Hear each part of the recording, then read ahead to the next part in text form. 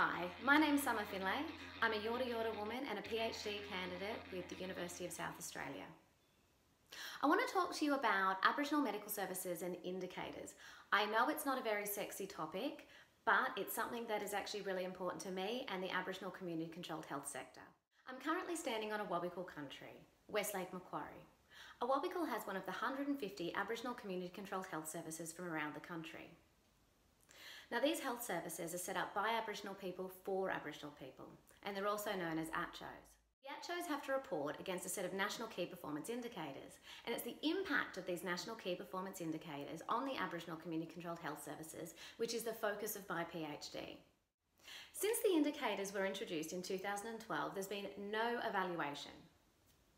There has been a data quality review, however, the recommendations in that data quality review have not been undertaken. There are 3 phases to this project. The first phase is a document audit of the NKPI reports. So what's happening at a service delivery level with these NKPIs?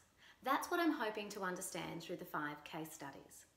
I'm also trying to understand what's happening at the policy level around the NKPIs and their perceptions about what's happening on the ground, and I'm doing that through stakeholder interviews. And there's a final component which brings all of the elements together in a survey which will go out to the 150 ACCHOs to test whether or not the findings from the other components are generalisable. This piece of work is really important to the ACCHOs. Aboriginal community controlled health services are there to see clients.